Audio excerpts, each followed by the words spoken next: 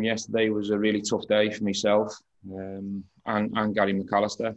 Gerard obviously played a huge part in both our careers and also our lives. So the news yesterday was really difficult to take. It was a huge blow.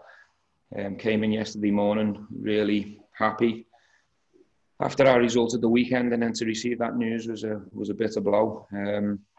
He was a special man, a caring man, a loving man, more than just a manager.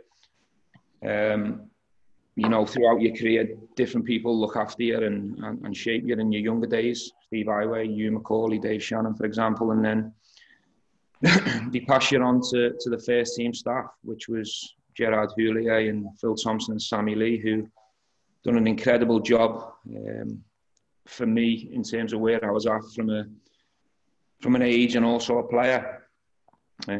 Gerard was at the forefront of that in terms of shaping me into a better player, into a better person, a better leader. So I've got an awful lot to thank the man for, and finding it really hard to come to terms with it right now.